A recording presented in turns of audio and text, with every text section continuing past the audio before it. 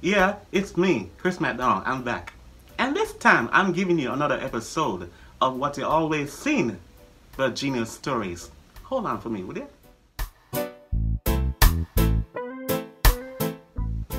In another episode series, there's a man, a crooner, who always riding his musical chariots. Who am I talking about? Checking out that person, Mr. Derrick, Harriott.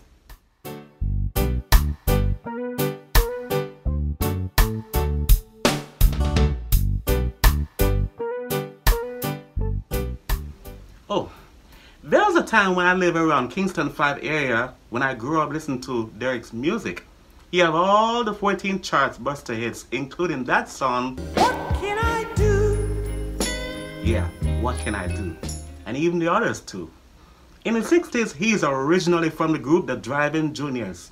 He sang with all that does a doo-wop until he came solo by himself. You should have seen all the records that he has in the library. Oldies, but still goodies, I say. First time in the early 90s when I went to his store, One Stop Record Shop upstairs in Twin Gates Plaza. I visit him and I meet him for the very first time. I say, look man, I have a song on a cassette I want you to listen. It's just my original.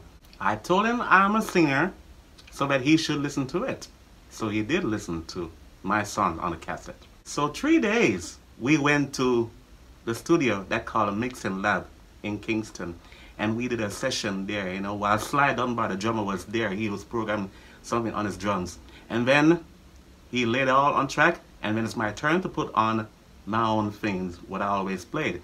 Then after that, I just started to voice immediately as a rough voice. So by next day, I went back to the studio and just voiced the real thing. So in a couple of days, he called me and said, well, my record is out, and he had it by his store on his recording label of Crystal. So I went there and then just have a listen to it. Days gone by as I always visit his store in Twin Gates Plaza while I came here just to hang out with some friends who I knew. Then he asked me that what if he wanted me to sing the backup for him at many shows. I said, well, no problem. So he made me sing backup. While the band was at the show with Lloyd Parson with the People Band that plays at Heineken Start Time or Stars Are Us. First time I went to Montego Bay just to do a show with him at the Sun Fest as his backup singer, while two others are also sing too. One is named Carlton Smith of the Tamlins, and another one is the late Bonnie Brown. Next time I'll talk about him. He always called me and asked me to pick him up and carry him to the studio just to do a dub play session for somebody. A specialist for every sound clash that everybody wants to hear his voice. Sometimes when we're at the studio, he is voicing something first. It took hours and hours and hours with him.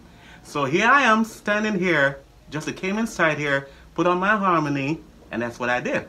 While he used his own music to put his voice while voicing. And after, when we finished, then we left the studio, dropped him back to his own store, then just hang out for a while until when it's time for me to get back to my home. And he said, where are you going, Christmas? Just hang out for a minute. He has something to give me. I said, well, all right, I'll just wait for a while. His sons maybe said he is born a loser, but for Freddie McGregor, he said he is born a winner. That was all I said about the Genius Story about Derrick, the Chariot, Harriott. I am here still working on it, but guess what? I'm just checking out.